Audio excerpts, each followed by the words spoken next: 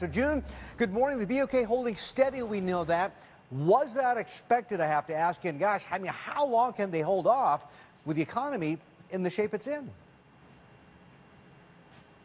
Hi, Martin. They did keep rates steady today. And regarding when the next cut will be, most economists that I've spoken to are telling me that there will be one more cut before the end of this year. But they're also saying that the Bank of Korea only has one more chance, meaning that they see that the negative effects of a further cut from 1.5% will outweigh the positive effects on the economy after the rate goes below 1.25%. So they're saying there will be one more coming this year, but again, they have to be careful about when they use this last card. So again, the decision today, unchanged at 1.5%, was in line with market expectations, and analysts were saying that there would be no change, given that it's just 1 week before the U.S. Fed rate decision, and also supporting the rate freeze are continued concerns of a possible exodus of foreign funds, but also much more concerning is the increasing level of household loans.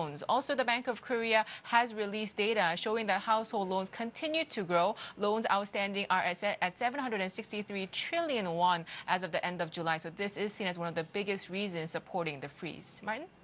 Gotcha. Thanks so much, June. Yoon there, Korea, of course, in a tough position, right, with household.